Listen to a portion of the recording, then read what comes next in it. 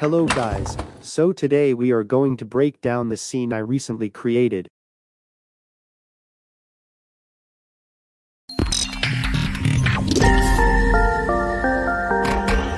So I started with this reference I got from Pinterest.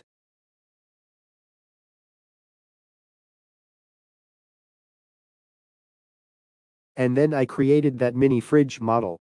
I have created some mini details as our reference as well.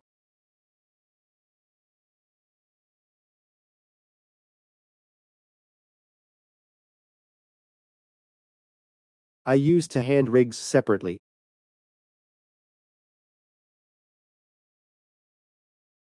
Even after that hand was looking awful, so I had to fix it with multiple shape keys. Then I added some downloaded bottle models and animated the scene for shading and lighting.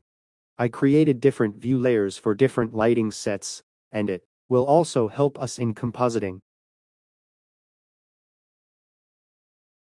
Then I created shaders for our objects. I started with refrigerator shader, and it was hard to get the right look for that. I had to create that multiple times to create that. I used multiple nodes to get the right look. Then I created the shaders for the inside and the bottles. Bottle shaders were not that hard. It did not bother me much.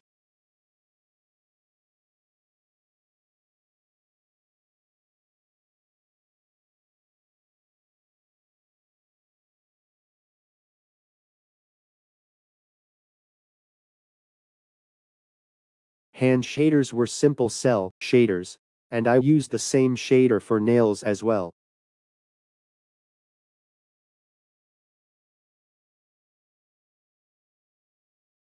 And for BG wall, I placed the same shader as our refrigerator. Now after rendering we can composite our scene. As you can see, I used multiple layers and nodes to make it more appealing.